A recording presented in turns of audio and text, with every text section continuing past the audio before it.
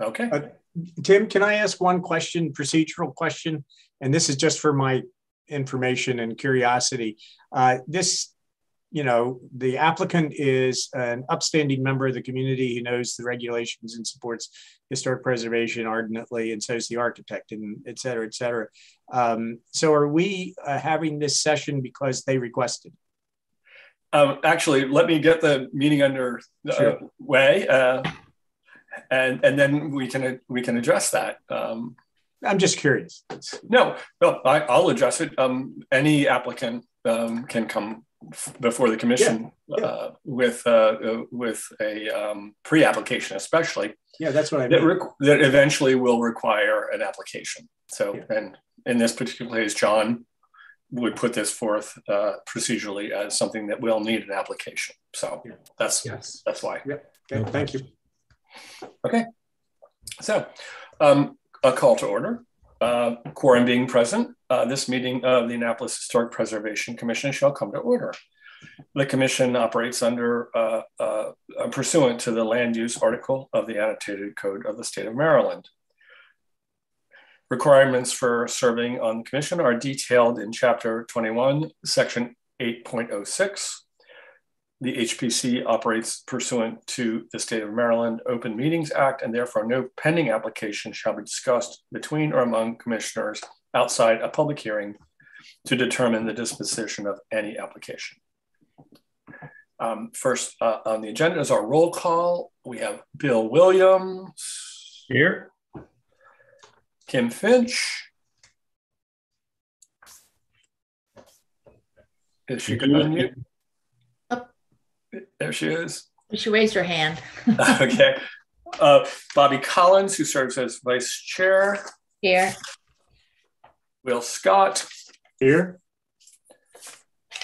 Kevin Smith. Here. And I did not see Leslie. I am Tim Leahy. I serve as chair. We have with us John Tower, who is our staff. And Kimberly Consoli is our recorder, who will make sure we record the minutes of tonight's meeting. Very short agenda tonight.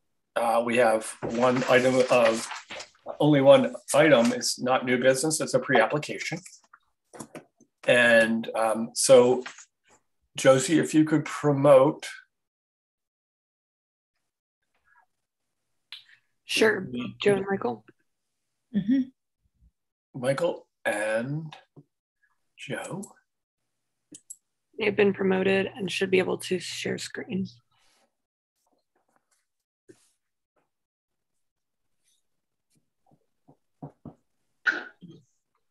Hello. Hello. Hi. Hey, Michael. Hey, Joe. Hi there. Hello, everybody.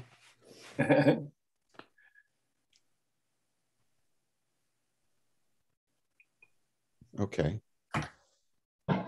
Should we start? Of course, yes. Welcome. Okay, thank you. I'm Michael, right now I'm only seeing a blank screen. Is that what you intend? I don't mind if you see me.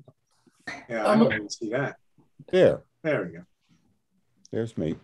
I don't quite have Boris Johnson here, but I'm trying to get there. All righty. Well, welcome, Michael. This is a pre-application, and it is a courtesy extended to potential applicants, but nothing that we discuss among commissioners tonight should be construed as our approval or disapproval of a future application. And I just need you to acknowledge that that's the case. I understand, and the idea is to present a concept that Joe and Sharon have been thinking about for the house, and realize that after discussions, and we will in the future be submitting a formal application for public hearing to review the project as it develops. Well, tell us what you'd like us to know, and we'll have a conversation. Are you able to share your screen? Okay. Can I? Okay. Let me open up open up. We have seen presentation. all the commissioners have had an opportunity to look at in their drive. But if you could share with us and walk us through what you'd like us to Okay, do. well, wait a minute. I have to click share screen, right? I'm going to share my screen and go here, and I hope, here, can you all see it? Yes. Yes, looks great. What we're dealing with is a project, a potential project for the Bordley Randall House on Randall Court off of State Circle in Annapolis. And the idea is for a window renovation. We want to add a window to the structure to provide additional light for the master bedroom in the building. This is a site plan. The subject area is here. State Circle is at the bottom of the screen. The principal facade visible from State Circle would be looking down here. The next, this is a detail of where we're studying the subject area. So let me go back for a minute. And this is the principal. Oops, I'm going to make you all sick by doing this. So we're looking to add a window on the northwest corner facade of the addition to the original 18th century house. So we are looking at, here's a floor plan of the existing second floor. State Circle again at the bottom. The subject area we're looking for is in this corner here. So we're proposing to add a new window in this location here. These plans show how the house has expanded and changed over the years. The original house, second floor here. You'll note that there are no fireplaces on the second floor when it was first built, and records show that people were kind of cold. Then there was an addition towards State Circle, which was used as an office and nursery. And then the major addition was done to the rear and shows how that has changed over the years. This is how it stands today. Now, this is color keyed to the different changes over the year, black being the original house and various shades of gray being changes to it over the years in the different periods. So it had a long history of changes from the 1760s all the way up through the 60s and the 1990s when it was a show house. So it's no stranger to changes, adaptations, and revisions. When the addition was done on the rear, certain windows were blocked up and changed, fireplaces were changed and added, and internal partitions have been added over the years as well. So the Bordley built it first, and then the Randalls added onto it later. So again, our proposal is to add a window in this corner here to space it equivalent to an existing window on the second floor as well. This is the primary facade is what you see from State Circle. I would call this the secondary facade or second primary facade. This is viewed from the garden towards the north. Okay. This is the what I would call the secondary facade, which is visible from the alleyway as you come in from Prince George Street. And this shows the Bordley addition here with its punched windows, chimney, and dormers. So this view shows oblique view of the subject facade we're looking at here. It's a totally brick facade, undifferentiated with any windows whatsoever. So here's a straight on shot showing the dormers that match the other side, the chimney, et cetera, and the brick facade here. The brick, it's interesting, it's exposed brick on that northern facade, but this side has a paint wash on it, a kind of ochre color here. And it is visible that there's been some repairs and other things over the year. This facade has a partial obscured winter view from College Avenue, but I would consider it, a tertiary facade of the building. So again, these are the windows that we're thinking of, the proportions that we want to replicate in the proposed window that we want to add in this facade. So here's the existing conditions here. And that a little detail of that west elevation, and a quick drawing showing it, and what we're proposing to do. We want to have, it's a brick masonry building with punched windows, and our plan is to add a window on that second floor in this northwest corner to provide additional light and view for the master bedroom for their interior use, and base it on the proportions and scale of the window on the east wall that I showed earlier. This just shows it a little more detail of the proportion. And at this point, the idea would be to differentiate it from the existing window, but at the same time, make it compatible and sympathetic in proportion and general configuration and layout. But the trim here, the jack arch, the sill would be, and as well as the opening with different headers and stretchers and to make up the opening would be modified to, again, be sympathetic, but at the same time, different, to differentiate this new work, this 21st century work, from the work that was done in the previous 3 centuries.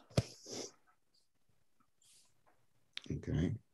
I want to go back just a minute to point out that all the kind of major defining details of this facade, the dormers, the roof, the cornice, the overhang, and all are remaining the same. All we are proposing to do is add a window in the facade, and the next, it just shows the general kind of what we would be doing. All these are all preliminary measurements. We would base this on the existing. The cornice and the roof overhang would remain. The existing brick is to remain. We would selective demolition by hand for the opening. We would retain the brick and then develop our design for the windows here. Again, while the guidelines discourage new openings in historic fabric, they're not prohibited. And we feel that we're keeping the vocabulary of punched windows in the masonry. The detailing will be sympathetic. The proportions will remain the same and kind of continue what we see throughout the rest of this addition, this 19th century addition to the 18th century building. So, and that's what we're planning to do. And we'll welcome comments from the commissioners, and I'd be happy to answer any questions. And perhaps, Joe, if you want to chime in and indicate, background of why we're going ahead with this. Sure. Essentially, the room on the second floor in that corner is our master bedroom now. And it has a complete northern exposure for the 2 windows that it does have. And as the commissioners, I'm sure, are aware, northern exposures are good for growing mushrooms. We don't get a whole lot of natural light in there. And so we're seeking to add the window to get more natural light in the bedroom. if we don't proceed with this plan, we will probably look at moving the bedroom somewhere else on the second floor, which will involve modifying some of the rooms to make closets and that kind of stuff that aren't available in the other rooms. And it would be a bigger project from our standpoint to move the bedroom than to add the window. Okay. Yeah, adapting the plan, a different part of the plan. Joe and Sharon have been taking great pains to maintain as much original fabric inside the house and outside as possible. And moving the master bedroom suite and its requirements would probably may require some additional effect on that. I think what we're proposing is kind of like the minimal approach to get to solve this issue. And I think that what we're developing by picking up the vocabulary and things that have been done before or previously in the building, I think we're remaining sympathetic to that. And I think that working on this kind of same vocabulary in the building, on this kind of the tertiary facade of the building. Okay. All right. Well, thank you. To go back to Will's original question, this is an extremely important building in the historic district, and that's why I think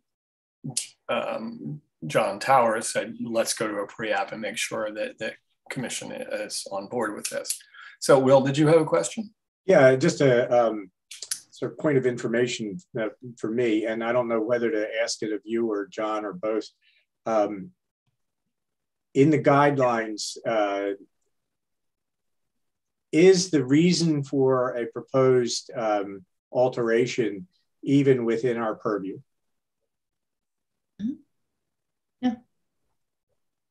You know, I mean, it's nice that Joe explained why they want to do it. It all makes sense and everything, but so I'm happy to have the information as a commissioner. But is that a justification upon which we can make any decision? That's a valid question. In a different case, Will, let's say someone, and this isn't this case, in a different case, someone needs to put in a ramp, let's say for a wheelchair or mobility. It would certainly be the case that would be explained by the building's owner as a necessity. I'm not saying that this is the equivalent to that, but knowing why there's a motivation for the proposed change is part of what we consider too, I think. Okay, thank you. I have a question. I'm not sure whether I'm asking Michael or Joe, but whoever wants to answer can. Is there a reason you went for just a single window on that new facade as opposed to two, which would make it match the opposite side? I'll take that one. Yes, there is a reason. The original building, I mean, what Michael showed you was the floor plan of the original main block. This is a 5-part. Can you back up to the garden picture, Michael? The garden picture? Yeah, the picture from the garden, that one. This is the Bordley Randall House is a 5-part. I'm not going to get the period right, so I won't say it. Mansion that was built 1750, 1760, somewhere around there. The east wing, which you see on the left side of the picture, is pretty much intact and in the form that it was originally built. The west wing on the right-hand side of the picture was originally the same form as the east wing. However, when Alexander Randall and his second wife died, the sons took the west wing and inflated it hugely, turning it into a 4-bedroom house for the 4 spinster daughters who ended up never marrying. So you can see it's much larger, and it extends out well past its original footprint into the garden. And if we were to put a second window on the, I'm going to call it the inboard side, the southwest corner of that bedroom, it would have a sterling view of the roof and bedroom of the western addition. Okay. Which Bobby, this is Sharon. Hi. Running late, sorry. In answer to your question of why we're not proposing 2, in addition to what Joe has said, we're trying to make sure we don't create a sense that this facade was created with a double set of windows.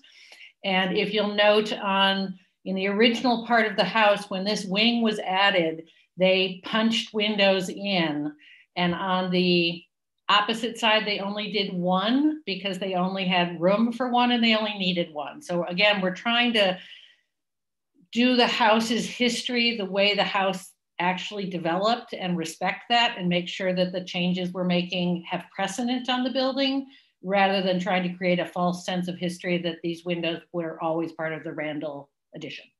Okay. Very helpful. Thank you.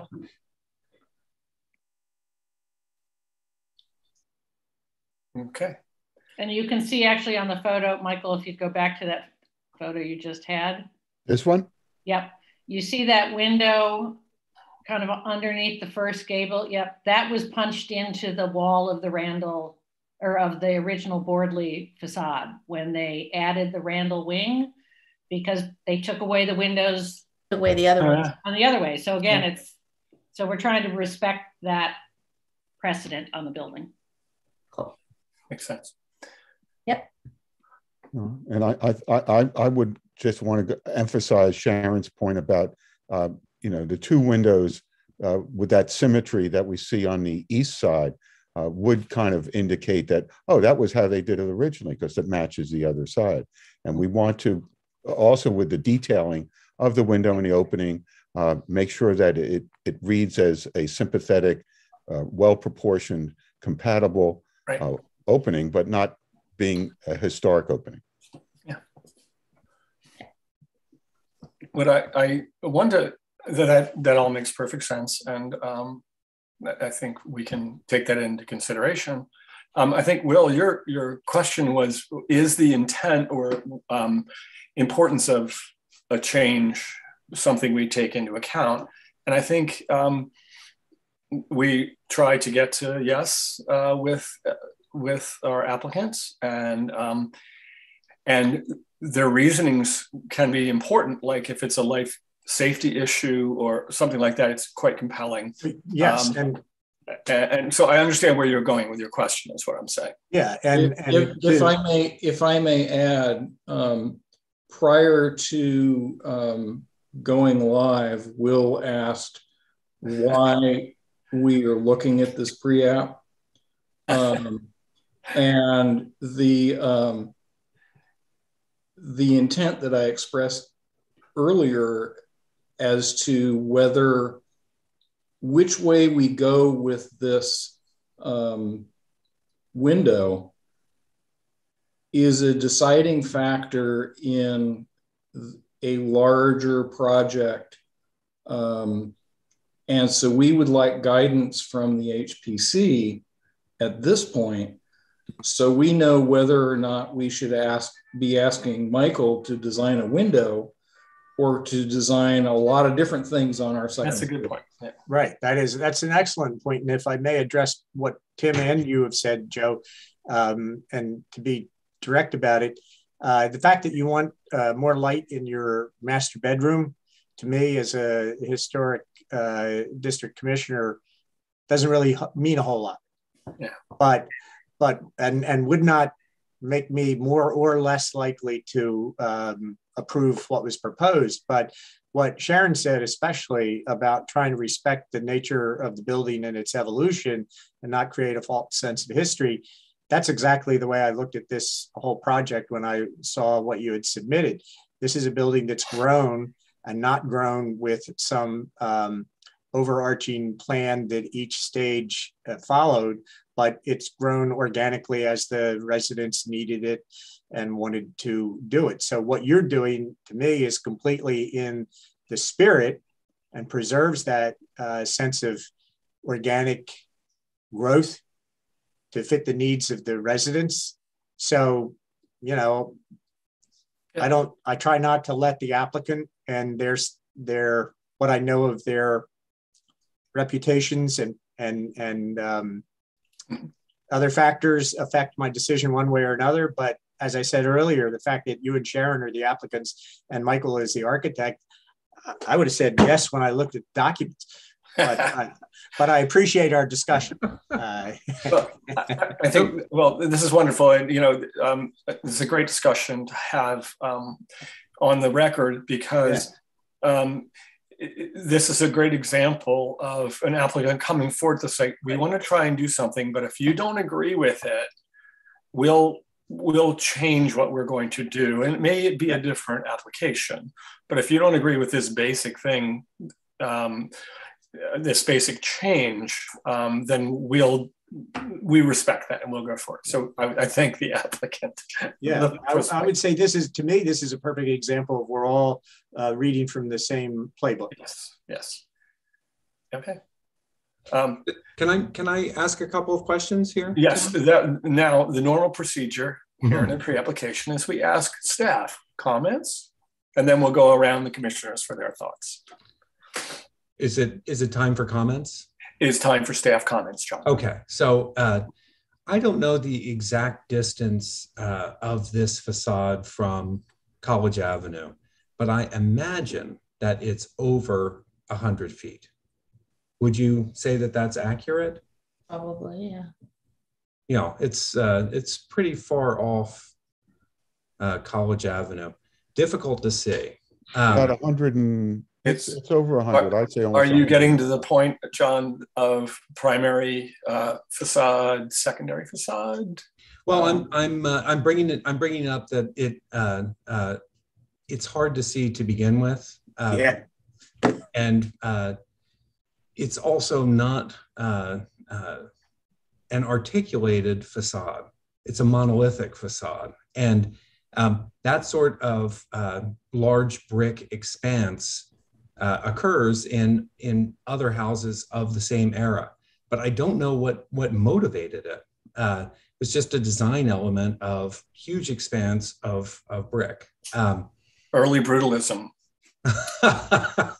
Windows are expensive. Well, I'm not sure, but in any case, I think that if there is proper differentiation between existing and what is planned or proposed to be installed with its great distance from College Avenue and only a seasonal view of it, and that is obstructed, then commissioners should be aware of that. And that's this is the loneliest facade on the house. It just is. I'm familiar with the house, and not a lot goes on there. And so the question from me would be, how do you plan to differentiate this from the existing so that if approved, it really doesn't create a false sense of history? Well, that's as I don't, you know, it's in the details, and we're still, we're beginning to explore, well, we will be exploring that. I mean, one part is, you know, how do we do the closers and the headers and the stretchers as we make the opening, whether to do how the jack arch, you know, how we detail that. Do we do splayed bricks, or do we, you know, we're not going to mimic what's there. So that's one of the things. While the proportions of the window remain, we want to keep that punched opening. I think it's important to keep the proportions, but the detailing of the casing or the trim, the width of the stiles and the meeting rail, et cetera, as well as how the wood sill is detailed. Those are all the things that we have to get into and work out to make as part of a formal presentation. And hopefully we can do that. I mean, I think we want to differentiate, but we don't want to, you know, make it poke in the eye with a totally contemporary detailing, which in some cases could be an approach that would work. Yeah,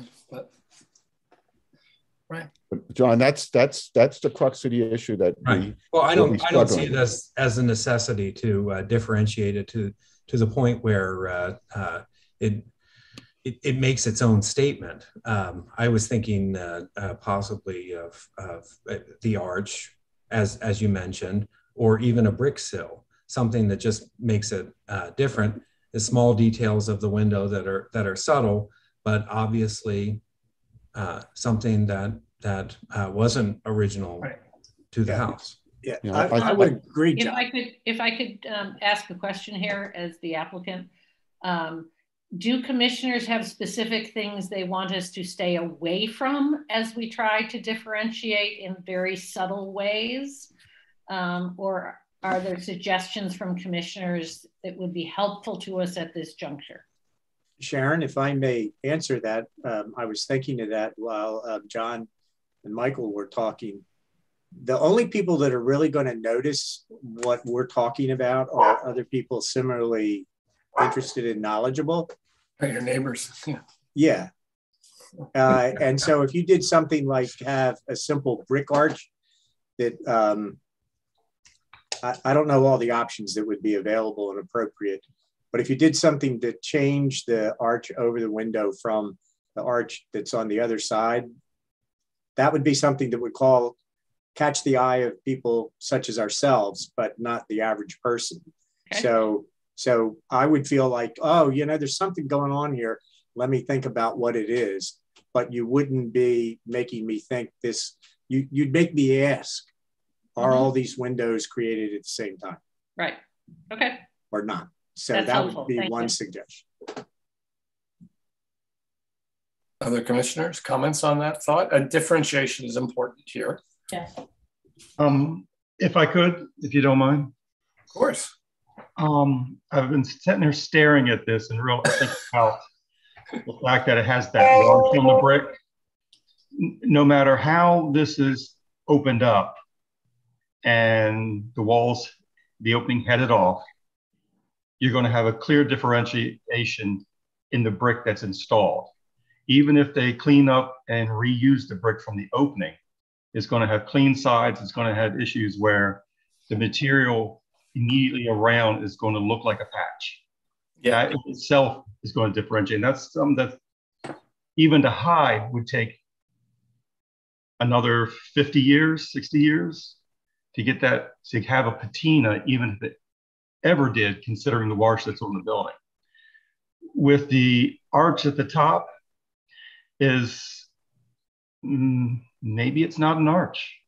Maybe we have a lintel in there with soldiers running across. It's something that is not what would be a brick structural item. So it's definitely a modern item, but it still represents that, that head. The window itself, that's detailing in general. The sill, that's detailing. Brick might be a good option. Stone could be an option. A precast could be an option that would slip in there. I don't mind the wood stain. Honestly, just the appearance of it. It doesn't follow the same knives that they use to cut the sill with. It's slightly different. Given its height, any small detail differentiations probably won't be that noticeable. So it's going to be the major items that make a difference as to whether it stands out or not. And anyway, that's my babble. Just no, good. spewing right now, sorry. Yeah, that's good. With what people were saying just had me thinking, that's all. Well, differentiation is an important part of any application and for a new alteration. Other commissioners on this topic? I have a comment and a question. Yeah, I was going to sort of disagree with John Tower on the visibility of the facade from North Street there. I was out there today and it is quite visible because it's raised up and set apart. I don't think that changes anything, but that angle, you can see it from North Street if you extend out a little further. I mean, if you were there. So I think it is more visible than John was letting on.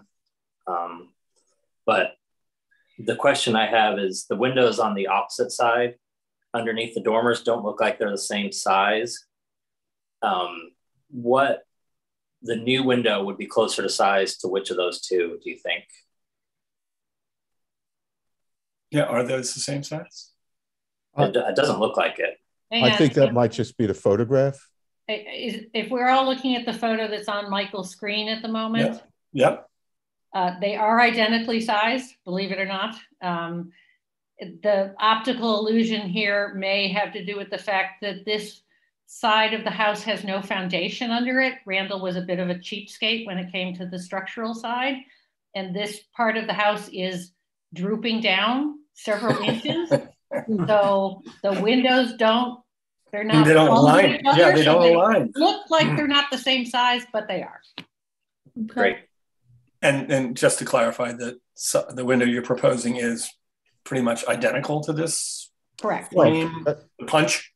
Well, it's a punched window, and at this point, we were looking at keeping the proportions. Yeah, the proportions, and again, differentiation would say that you don't have to have it identical. Right. And I think some of the comments that I've just heard, are starting to make me think, they're that, like I said, right. Getting to the details, that's going to be the fun part for me. It's very difficult, as you all know. That idea of subtle differentiation will work. We have to work on it. That's good. So Kevin, did we answer your question? Yeah, that's great. Yeah, the picture doesn't make them look the same, but if they are, that's great. Okay, yeah. Good catch, though. Thank you. One more item, if I can, while we're looking at this picture. Sure.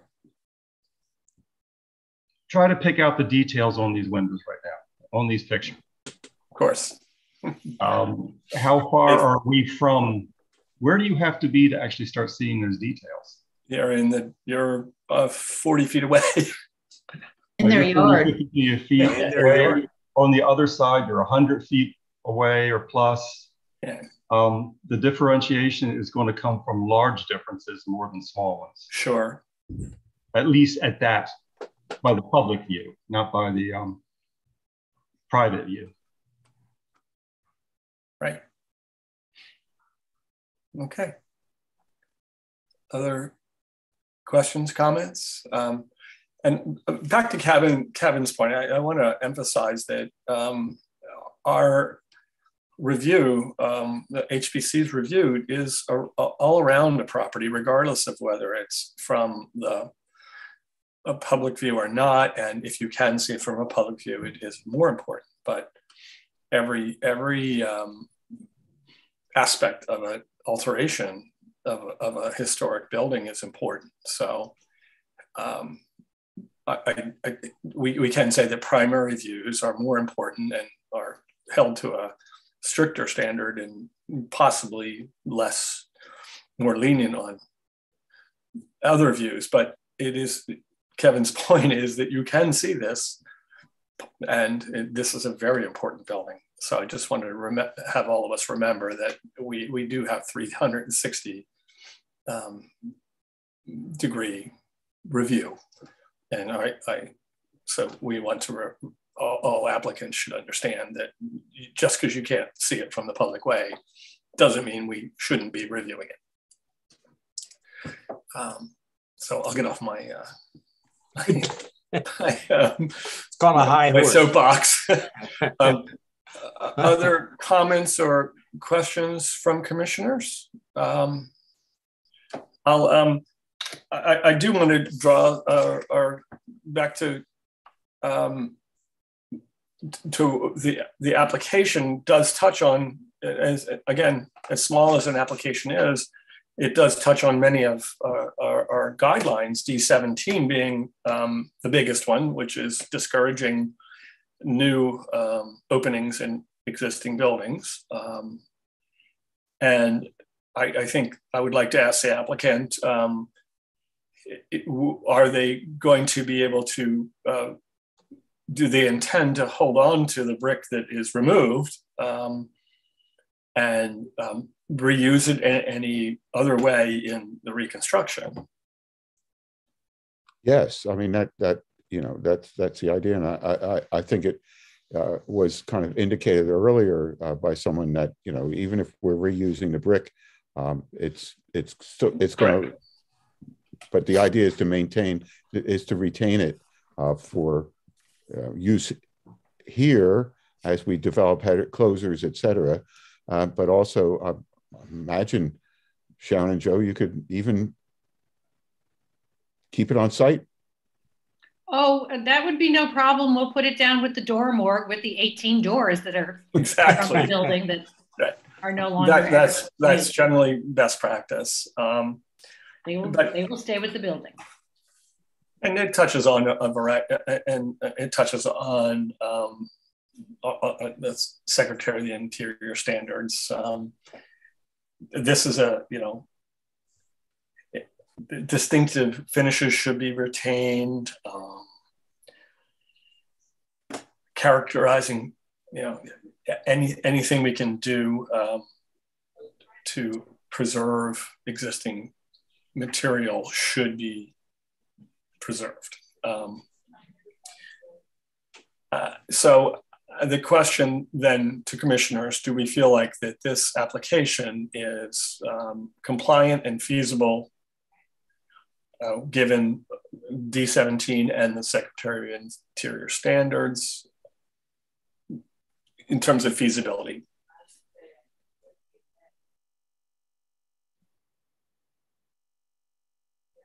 Does anyone think it's not feasible? That's an easier way to think of it. All right, I think that I'm hearing everyone feels that this application shouldn't move forward. To summarize, then this application for an additional window is feasible with the guidelines as we had stated earlier. I think one instruction to the applicant is explain a bit more in terms of the detail of the header and the framing of the window to differentiate from prior construction. I will add one more thing.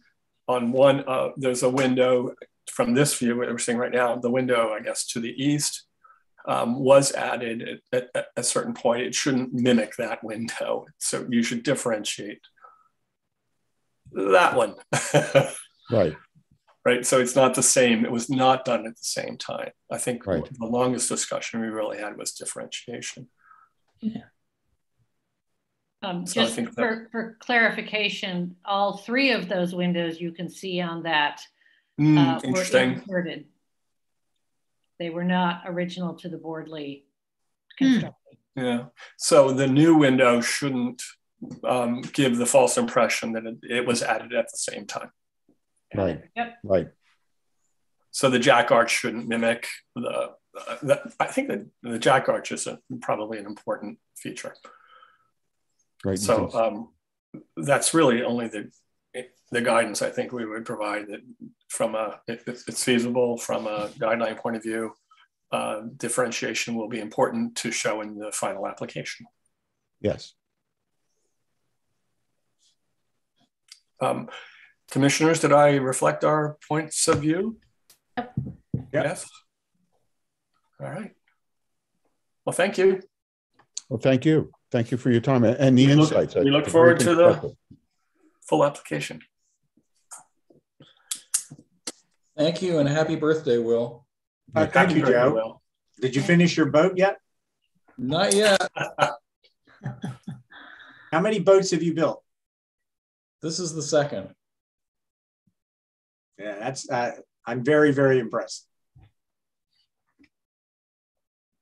All right. Thanks.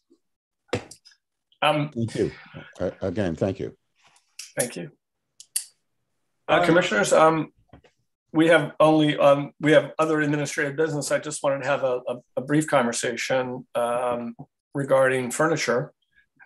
And Jody, I think, am I able to share my screen?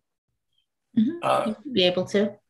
Yeah, I just want to bring you up to date on furniture in market space, furniture guidelines. We've gotten only one comment so far, and it was basically in support of. Well,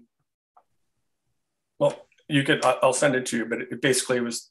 The concept is important, but don't be too strict. Is I think what I will summarize. Other than that, we haven't gotten any other comments. An action item that I had with John was to follow up with a document that would show applicants what would be considered compliant with the guidelines that we approved last month and those that wouldn't. So I did send that to John. So Jody, can I share my screen?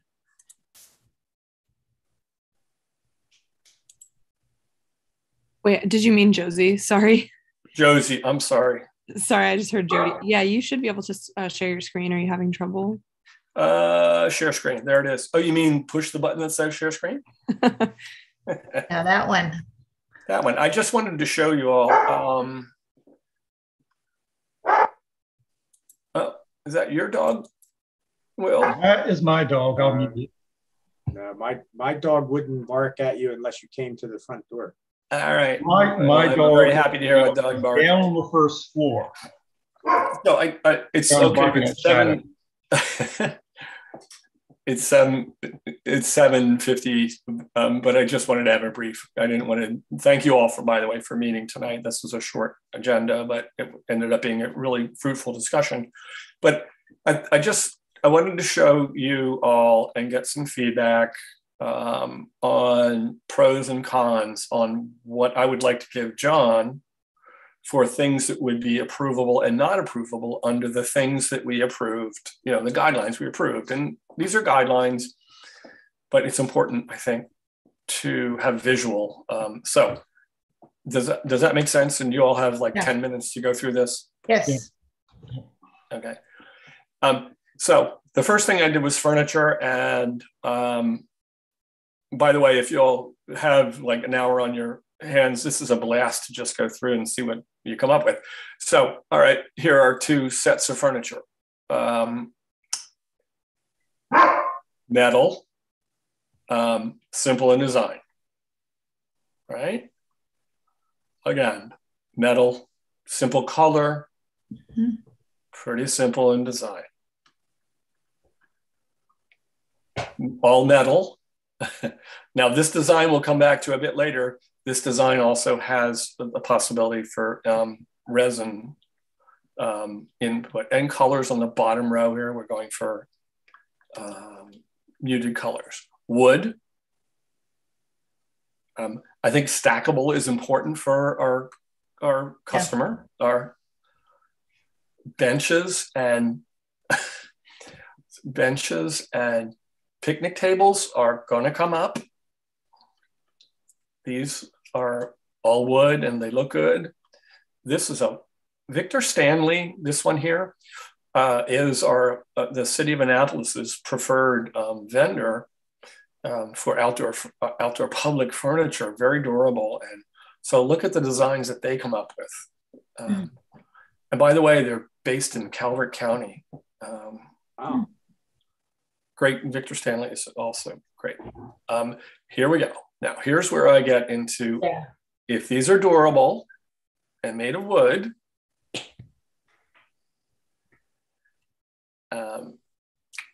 starting to get a little Parisian. Well, the rattan or whatever the weed is doesn't seem to hold. There's Paris right there. Yeah. But right now, I will say, what's the word durable? What's the word wooden? This is pretty much what right now McGarvey's is taking from the inside outside to they're doing this type of Tonnet chair.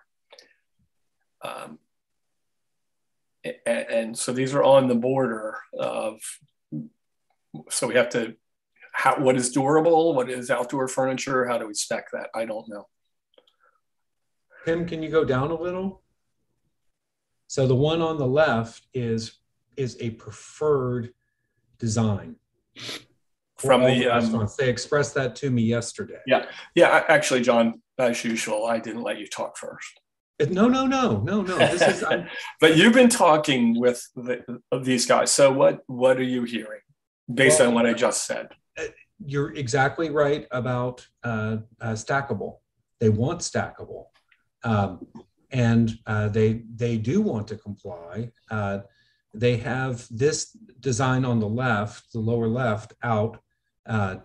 It's all over market space. They all seem to like it. I'm not crazy about it. However, just my own experience, I've had the one on the right. I love the way they look. After about 20, 30 minutes, you're ready to get up and leave. That is by design. Eat your food and leave. It's time for you to go. And that's true with all of these chairs. They're not for long sits, but that one on the lower left is the one it's got really focused on. It's durable. It's the right. I don't think it's this is totally subjective. I don't think it is a crazy design or it's not overly elaborate from a design point of view. It's relatively simple and perhaps okay with the environment. This one here becomes looking like it belongs in a schoolroom. Tim? So John, we were just trying to help you if someone proposed these, do we need to be more clear in our guidelines in terms of simplicity of design? I think we can help everybody if you and John work with the people around the market space and can find a couple of options that all of you agree are suitable. Just narrow it down, you're saying? Yeah, and then only publish those and maybe a few others that we might add, we as the commissioners with John's help. Okay. And then let it go at that. Don't post anything as an example of what is not acceptable. I have run through that as a homeowners association president. Once you show something that you are saying is a good example of unacceptable, somebody is going to get that and like it and then say, but you published that. Yeah. Here's why unnecessary headaches. So I hear what you're saying. So I guess what you're saying is let's publish a few things that are acceptable, and by exception, other things might be approvable. Exactly. Yeah. So I went on with here are things that are not acceptable and why I could go on to why not. That's good for our discussion, but I would not put that forward to the. All right, good. All right. Now, Tim, why do you not like the purple modernist? Purple is a triggering color for me. You're not a Raven. I had some very bad experiences with purple puppets when I was TMI.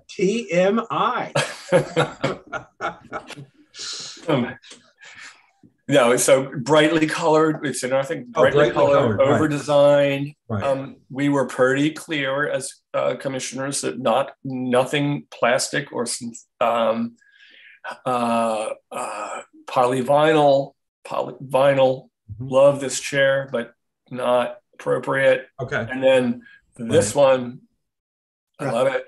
Is that resin? That is totally resin. Oh. This one was a challenge. It is, but John instructed me and said, don't open the door to vinyl resin on anything. It'll just get us in trouble. These are not portable. These are both Victor Stanley, which are great designs, but we're trying to say these should be portable and lightweight. So Tim, can I bring up the item in the email that I sent? Which email, John? I thought, did you not get one this afternoon from me about yesterday's meeting with the restaurant? You know, John, I'm retired and my life is so busy. I don't read my emails, but like once a day, and that's like at 6:30 in the morning. So can you enlighten me? Okay, so I meet weekly with the market space group, and that's on Wednesday. This Wednesday, we met, and the Annapolis Fire Department came with fire trucks. And this is to determine the accessibility of Pinckney Street and Middleton Tavern and McGarvey's and all of those buildings in and around Pinckney and Market Space. And they were demonstrating turning radiuses and the amount of space that the city's rather nimble and maneuverable fire truck. So this was yesterday, right, John? This is yesterday. And it was quite surprising. The fire truck turning from Randall Street on into Market Space in front of Middleton took virtually the entire road. Of course. And it instantly changed the layout for Middleton Tavern, but the officers from the fire department said, so you may have a line of tables on either side of the road here, Market Space, next to the sidewalk, but they need to be extremely portable so that they can be moved in an instant. The funny thing is, as soon as the truck is in Market Space, it can, as big as they are, they can drive up Pinckney Street because they proceeded to drive up Pinckney Street. So I've been working to make sure that we have open spaces, but this opens it even more. The statement from Middleton was, can we have something that is the equivalent to a picnic table that we can pick up and move onto the sidewalk with great haste at a moment's notice? And I thought, okay, so here's the possibility of an exception. I said I would bring it up, and I have looked at wooden and metal picnic tables, not quite like the Victor Stanley there, which is more permanent, but things that are more portable. And just have the caveat that and of course what's above also, that if we're going to be allowing these things, and I'm assuming that we are, benches and picnic tables. Well, under the way it's currently written, all of these three images I'm showing right now would be compliant. Right. So, but they would want them to be, the pieces to be connected and portable. So I don't know what the, right. I would say portable means, well, we had, I think I looked at today, what we were as portable, comma, not connected to the sidewalk. What we mean by portable is moved instantly. Yeah, right. So I think there might be some word, a removal of a comma, but yeah, I don't think we want nothing can be attached to the sidewalk, but also this is not movable instantly down here. Well, right now they have vinyl collapsible picnic tables. And they're vinyl, so that wouldn't work. Right. So no, of course that wouldn't work. So I will respond to her request. It's Chris Noakes from Middleton Tavern. But it's interesting because there's a lot of ready, shoot, aim on this market space project. You know, I'd been told repeatedly that the fire marshal had been consulted and that his approval had been given for the different seating layouts. And when I actually spoke to him, his eyes went wide when I showed him the design. They like deer in the headlights, like what? Yeah. So everything gets checked. Yeah, as I've said, we certainly want to comply with all of their guidelines, but that's their responsibility. Public safety is number one, and we're just asking for design guidelines that enhance the quality or preserve the quality of our environment. So, Tim, could we say that a chair is a chair, a table is a table, connecting them excludes them? Yeah, we can. Yes. If they're physically connected, they're they just are not approvable. Yep, I think that's easy to put in. I like that. What we mean by furniture is not. I'll come up with a word it's easy to do that. Thanks, Bill. I like that a lot. Yeah, I think that automatically prevents. This is a wonderful design in certain cases, but not in this case. And neither of those are chairs or tables. They are some hybrid between two animals that shouldn't have. So, Bill, I really appreciate that. It makes taking care of picnic tables outside of Acme. Yes. Yeah. Yeah. Can we sneak out there in front of Acme and kind of burn those? You can, Bill. I'll deny that I ever heard you say any such thing. I said nothing. I think that where I came down on that discussion of just rustic picnic tables, they're not compatible with the building facade period. And so we have that way up there in the guidelines. So they're just not compatible. And so I think we're good there. I think that John could point to that and say, this is not compatible with this facade. Yeah, exactly. Okay. Only a few more. Heating devices, we want them to be, if they're going to occur, we want them to be thin, don't obstruct the view. Obviously, public safety is an issue here too.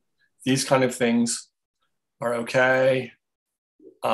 These totally block the view. They're monolithic. And this one. What is that? It's a heating Wells.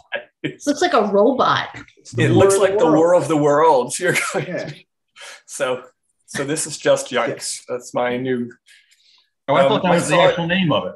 I saw it actually portrayed in an environment that was a restaurant environment.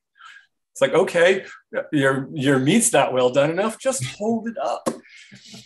I asked for medium rare. This is rare. Okay. All right. Next.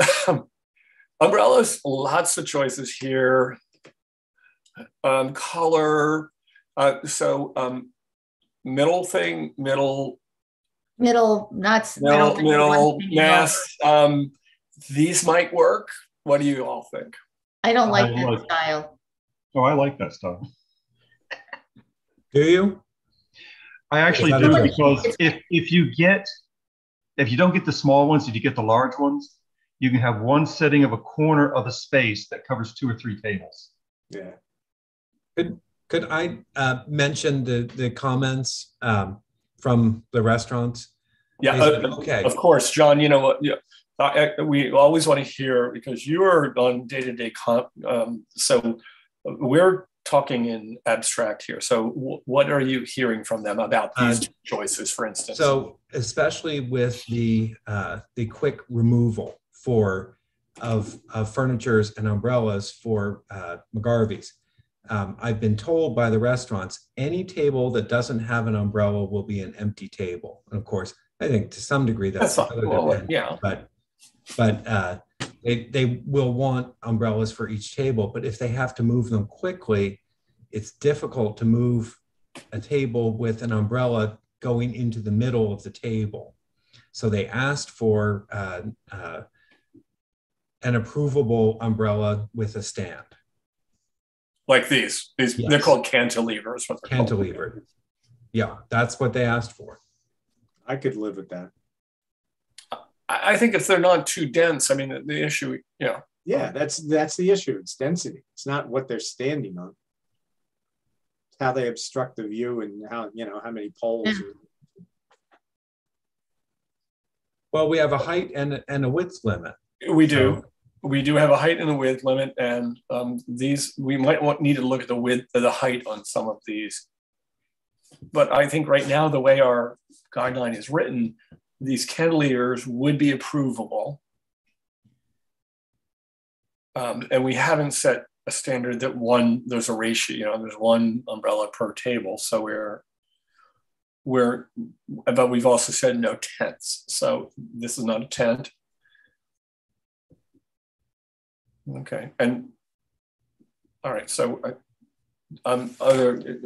Bobby, you were not happy initially with these cantilevers. I just think the frame is too big and intrusive. I prefer the slender pull down the middle, but if you guys think they're okay, I would urge us to do one per table as opposed to this big monstrosity that covers several tables. I think you're right. We've limited it to 8 feet. This can't be wider than 8 feet. The thing is, as a diner, it's nicer not to have the pole in the middle of the table, which is probably what McGarvey's is actually complaining about, not the fact that it's hard to move. Well, actually, as a diner, I'd really like to have an umbrella with this facing down on me. And here's another. This is extremely simple, but it's square. Yeah. Color-wise, how do we feel? You wrote some language before, I think. I did. It shouldn't be strikingly bright is the word I used. I thought we were talking about earth tones. Yeah, that's what I was talking about. We said not strikingly bright. Well, that's important. They all understood that. And all of these, I think, would be okay with not strikingly bright. Red? Terracotta. Depends on the material and the. That's right. And we said it must be canvas or that's terracotta. Those were all okay. And then down here. No. Bottom right-hand corner. Perfect. No. Perfect example. This is way too big with a thing. That's and then finally. No Genzano. No. I'm suddenly thirsty.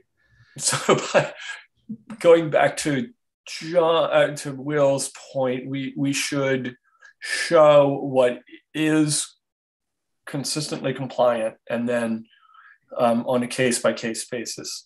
Don't show non-compliant. Show compliant. And I would say with the colors, say solid color, so we don't get. All right. Solid color. Yep. Can we also say it's a uniform color for the vendor? So they don't have one that's terracotta, one that's green, one that's... Yes, I think that I don't have it in front of me, but I think we did write that it should be a consistent color per institution or per establishment. Sorry, I don't have it. No, I don't either, but I can look at it. We picked that up. Per establishment, a uniform color. Otherwise, look what's available now. I want the tiki one. And we should say no plastic bases. Well, we didn't even talk about bases yet, John. Okay. We can't see them.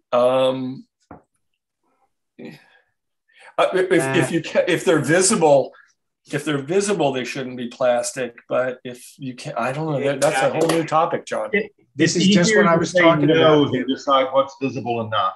Yeah, this is just what I was talking about. You don't want to give them that latitude because they'll no plastic. We're going to put it here. It's not visible. Maybe they're right, but then tomorrow it'll be someplace else. Yeah, okay.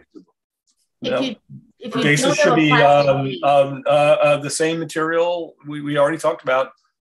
They're going to have to be metal, not wooden, but wooden or metal base. Yeah. Well, it could be wood, metal. Could it be concrete? Concrete. Yeah. Painted concrete. Doesn't make it easy to move, but it definitely. Well, it would be, yeah. I'll look at that. And that was it. Easy to move with wind blowing it over. That's. So the thing is, whatever they put down there has to be heavy enough to hold it. So whatever they put down there is not easy to move. Yes. And again, we're interested in the design aspects of them, not the public safety aspects. As theoretically, there's public safety issues with any umbrella, but we're just talking about design. But yes. Watch some of those tornado videos. Stuff that gets picked up is amazing. Absolutely. Okay. So what I'm taking away is that I should simplify this document to the things that we believe from the beginning here here are examples of things that John can approve administratively. Remember, this is going to happen administratively unless John feels that he needs to kick it to us. And Tim, that's really my bottom line for me. Yeah. It's so that somebody comes into John, says, I want to do this. And John says, well, you can do any of these. Just take your pick. You can do any of these. And they look at it and say, oh, yeah, okay, we'll do that. Done. All right. You know? Tim, I had a question on the heating ones. Those were all very vertical. What about kind of like table backyard ones that aren't meant to be like there was one in there. They had a fire pit there. There was fire pit. Is that in the acceptable category? Like this one, Kevin? Yeah. Yeah, it's not. Yes, I think Okay. if you were, my opinion, if I look at our guidelines, it doesn't obstruct a view. It actually becomes more like a table. It should be metal. Obviously, these things are generally going to be metal and not. Yeah, plastic. I didn't see that. That's what I was looking for. I didn't see it when you scrolled through. Yeah, I scrolled past. I'm sorry. Yeah, I think this kind of thing. And there's probably a lot of examples of this type of thing that would probably be compliant. Okay, I just wanted to make sure we were covering that. Yes, I think that we're going to see this. They're becoming more and more popular, you know? Absolutely. Right, especially with the, just outdoor dining, right? There's plenty of instances where they're not even going to have a table for a meal, but just drinks or something like that. So. Exactly. Yeah. I think this is going to be a long-term thing, not just reaction to outdoor dining. For the city dock, especially with the idea there of all those activating that space, would be a way I would expect them to do that. Yep. I think maybe we would. These things tend to be pretty consistently designed at about 2.5 feet high, but the concept behind this is it doesn't obstruct a view. Yeah. Okay, good. Yeah, I like I said, I missed it when you scrolled through. So. No, that's no problem. Tim, this is Kim. One of the things I think hasn't shown up much at all is radiant floors. I mean, there's lots of options for putting warmth in the floor and heating up things without having obvious heaters and things like that. are we seeing anything proposed like that? Or because I think a lot of these vertical heaters project heat, but that actually a radiant floor offers a lot more substantial benefits. That people feel warmer if the heat is coming up from the floor. Haven't we forbidden ground coverings? Yeah, I think we did. Yeah, that would require an owner to own the floor, and once it's down, it's hard to take up quickly. Our guidelines right now are directed at use of outdoor space that is public.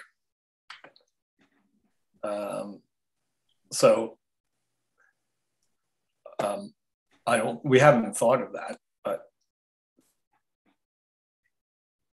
Well, I'm sort of thinking we might need to think about it. This is going to be coming a long-term thing. Yeah.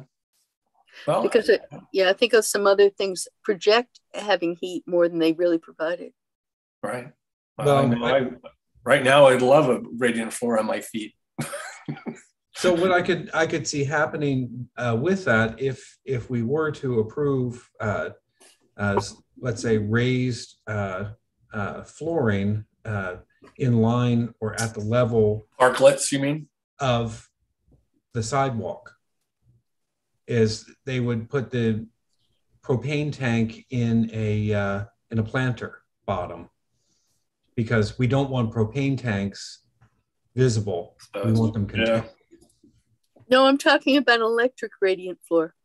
Okay, so that just means a wire going across the sidewalk, or somewhere. Yeah. Yeah. Well, that would be a design. That would be a building code. Again, I'm very happy to always stay in our sandbox. And yeah. Well, I think it might be a better sandbox solution in the future. Well, I can tell you, I'll never suggest it, because it will be 1,000 degrees of difficulty with Clinton Pratt reviewing everything. It will not be an easy approval. Hey, that's an idea. If we don't want it, let's just have Clinton review it to death. Put that in there. Clinton must review these items. The most feared name. Okay. Well, I think it might be a future consideration for sure, because we're adding a lot of elements that could be taken care of in the base plane, basically. And people would feel more comfortable.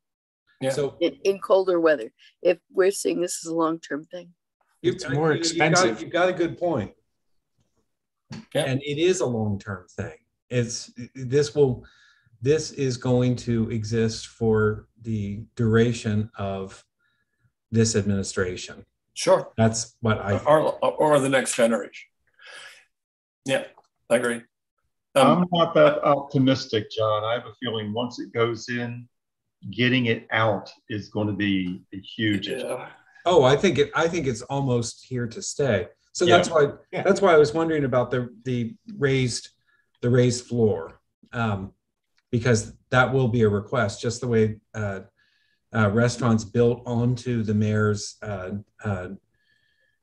reused.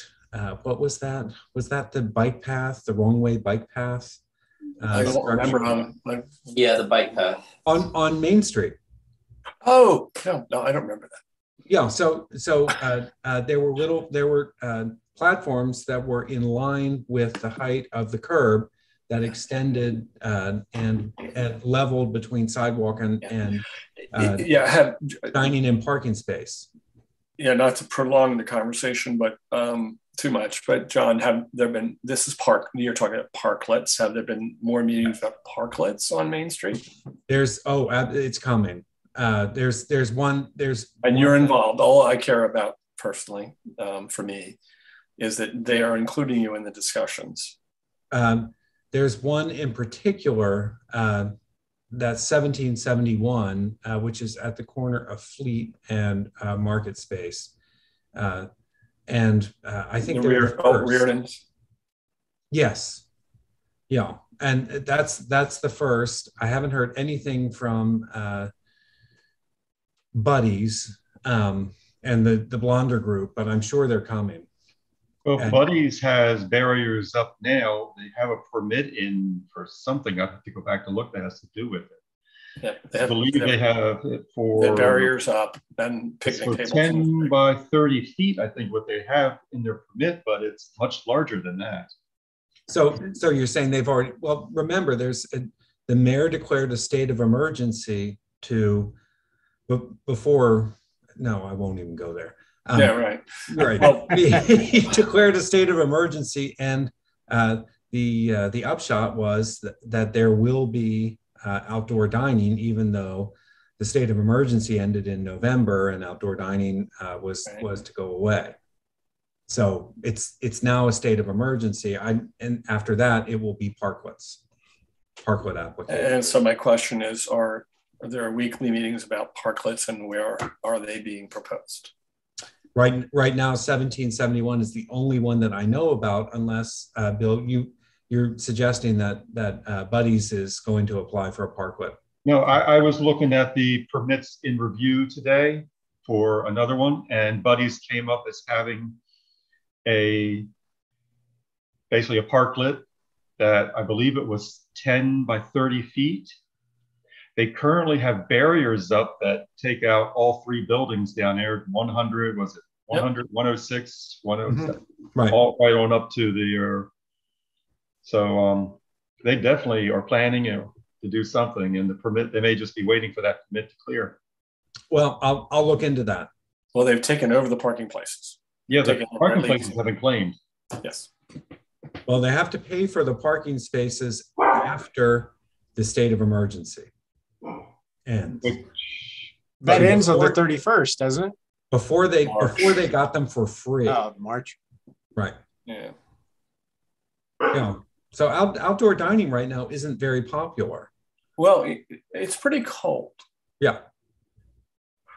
But you're right. They're probably staking out where they want it to be, and the barriers are there.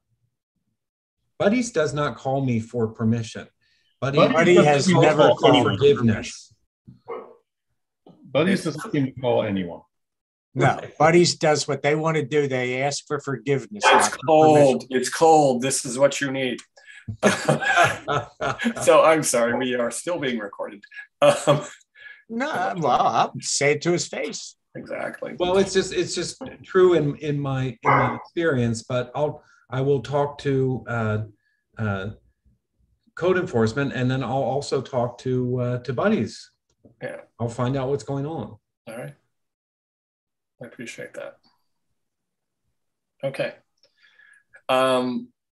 So I've got some additional points from your comments that I can add to our guidelines.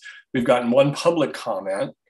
So we're now at like 16 or 18 days into the comment period. In early February, we'll be at 30 days, and then these guidelines will go into effect. And then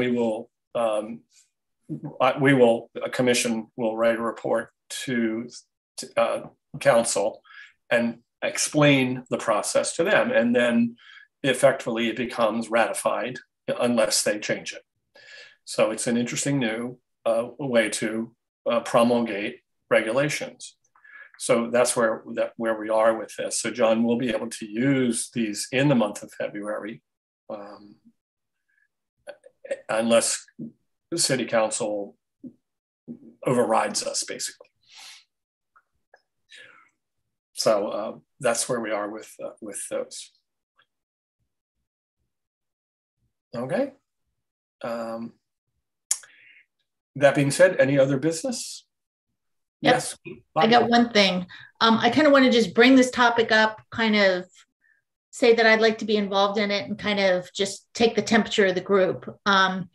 A couple, I guess it's been about a month ago at this point, Kim and Kevin and I took an online course offered by, and now the name of the group escapes me, but it was a great overarching program, reinforced a lot of the things that I knew. talked about a lot of new topics.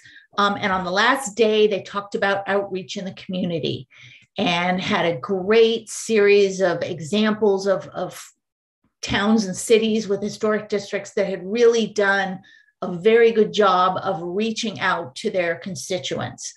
And I think that when COVID is over, obviously, I would love to see us, and I say us as in the entire group with whatever comfort level each person has, kind of go out into the community after we've kind of put together a plan or thoughts or talking points, whatever you want to call them, and kind of get out there and raise our awareness, build, some understanding of what it is we do, and kind of help people, understand what we are beyond what they read about in the Capitol when something goes haywire, basically. Whether it's going to Ward 1 meetings, city council meetings, city doc action committee meetings, meeting with realtors or contractors, all the people that in some form or fashion, intersect with what we do, and it doesn't have to be going and making a speech. It can simply be going there and sitting in on the meeting and then maybe just talking for 2 minutes about what we do, how we do it, pointing people to the basic things like the website and, just talking about in a very high level form what we do, why we do it, and how we really are there to serve the people of Annapolis. Because as I said, and I'm sure we're all aware of this, there's a lot of misconception out there and a lot of ignorance because people just don't know who we are and what we do. So I would welcome that. But I would say that with many, many more investors buying residences and turning them into short-term rentals, it's harder to actually reach the people who live in the district. Yeah. Because there are fewer now. Yeah. And that's too bad.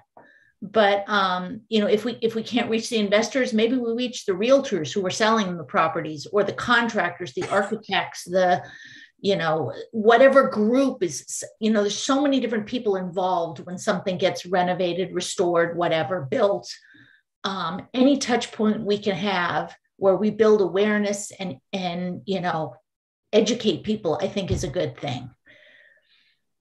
I'm just going to step in here. What you were talking about, Bobby, it's called the CAMP program. And yes, that's it. Thank National you. Association of Preservation Commission. Yep. They're having a conference this summer. It's in Cincinnati, Ohio. Right. Which might not sound interesting, but actually, it sounds hugely interesting to me. And a number of us have, I think, it might be only Tim and I have gone in the past now because so many other people have moved on.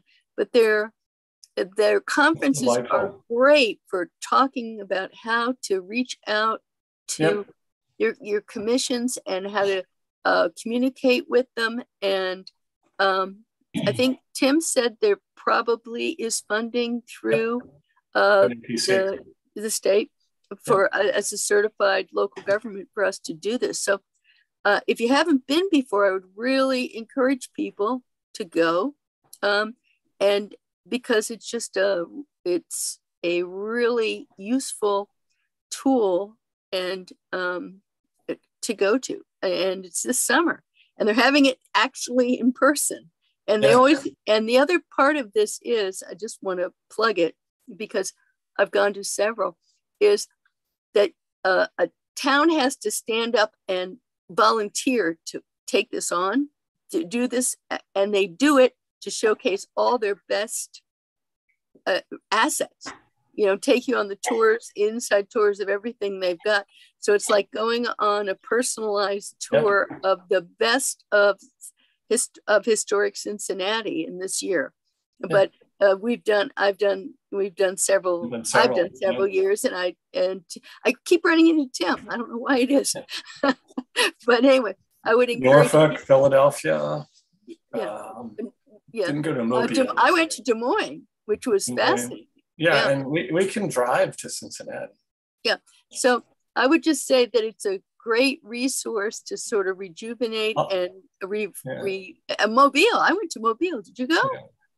We'll put it out there. And Bobby, I hear what you're saying. We can go. These training opportunities are available. But to turn it around and get engaged with John, your department, and planning and zoning or community, anything within the community to explain. No, it's great. Yeah. I mean, and anyway, obviously, John, everything we do needs to tie in with what you're doing so that we carry the message you want us to carry. So I think you always have, frankly. And maybe I don't express it enough, but I am truly grateful for all of your time, your interest, and your participation in this. It's this is way more than just a job to me. We appreciate that too, John. Yeah, but you're the one that interacts with the public the most, and you can tell us where the pockets are that we need to be reaching, and what I mean, we all know what the message is in general, but you can help us really fine tune it so that it gets people ready for when they come into your office. Or even if they don't, even if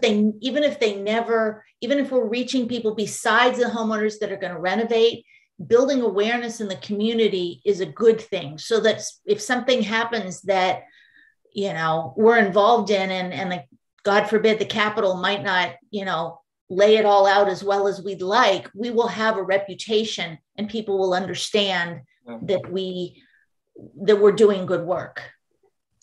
I think it sounds very good, and I think that interaction with new owners is especially important if we have an opportunity.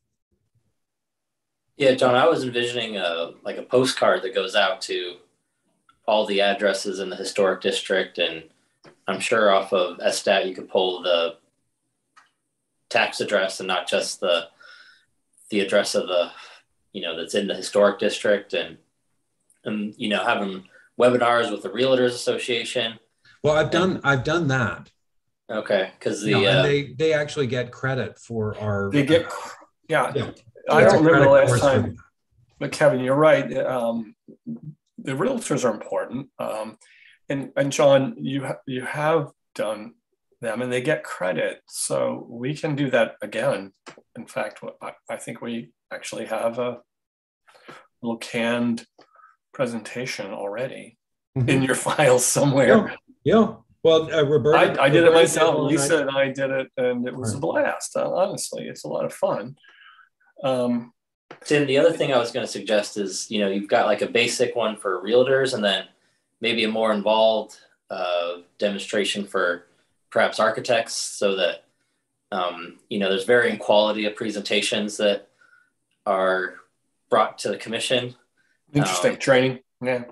And so kind of go through like a coaching webinar of like, hey, well, this is what the commission usually looks for. Are you providing pictures from different areas? And, you've, like I say, we've got varying quality of submission. Yeah. And we do. That's a great idea. When they come, sometimes they come to us, they're like, unfortunately, they think we're going to be this, judicial thing. And we're really not. And if they understand what a typical, even just playing to a potential applicant, what a meeting looks like would be helpful. So just help them, right? Kevin, you're saying? Yeah, I mean, just all this. If you want to do that, guideline handbook is probably not the best solution to getting these results we're looking for. It's not. It's arcane. Tonight's meeting, I think, would be a wonderful example. Our discussion with Sharon and Joe and Michael, it was concise enough. If you could just take that tape and have that available. That's a great. Yeah. This is with the way that an applicant who understands the process and wants to support preservation values and their architect work with the commission and the staff. It was kind of all there in one package. Yeah. That's a really good point. It's seemingly simple. It was simple, but every proposal I would suggest putting that onto the website in planning and zoning so that somebody could review it. Here's an example of a work session with the Historic Preservation Commission. This is what you can expect and what you need to bring. Yeah. Just get the permission of the applicant too. Well, of course you do. Okay. I don't I've think we'll have seen people trouble do getting things her. without thinking about it. Sorry. Yeah. John, I just sent you an email. The permit was approved on the 21st. Okay.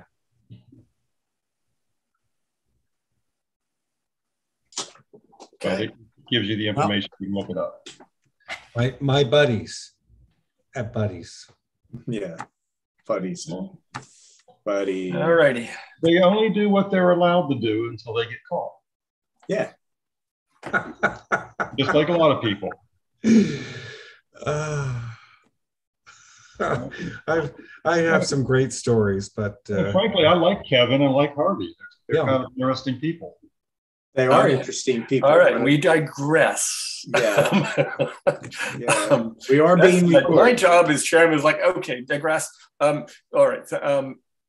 We're still recording? Business. I think we covered a few important things. We have a relatively short agenda in February. I'll just launch out there that I think I'm very happy that we're making changes to a bit of our guidelines, and I'm just going to throw this out there. In the next 6 or 8 months, I'd love to see us take on other components of the guidelines under the same aegis or the same concept.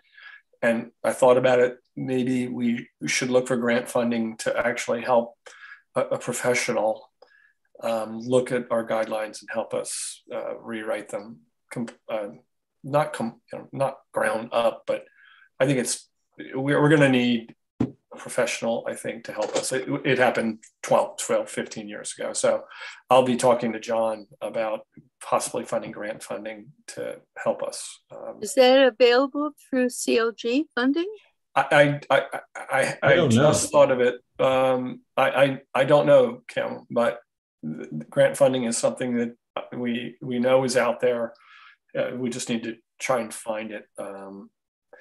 But I do think that the furniture guidelines are an example, just one, energy conservation,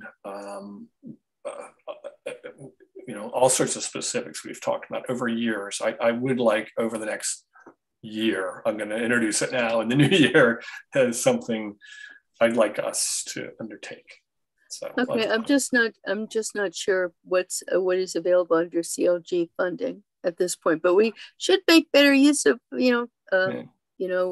training and training opportunities. Because usually they're coming up saying, "Hey, you missed your training opportunity." Right, that's all we ever get. Well, all I'm really saying is I honestly believe we have the brain power here to do it ourselves, but it's probably not the greatest idea. It's not the most efficient way either. It's if we can get funding and have a professional who's done this kind of thing, we should take advantage. It's right. They're pros. They get paid to do this. Tim doesn't have the time. And also it will move through the public process better if there are public, yes, there are professionals who have done it. So we could give Tim a raise though. Oh yeah. Let's double his salary. Yeah. I Second. Okay. 100% raise. Yeah. All right. That'll work. Take it and to we'll the increase bank. Your bonus too. Take it to the bank. And if our stock price goes up, I get, 100% too. Well, I appreciate all your time tonight.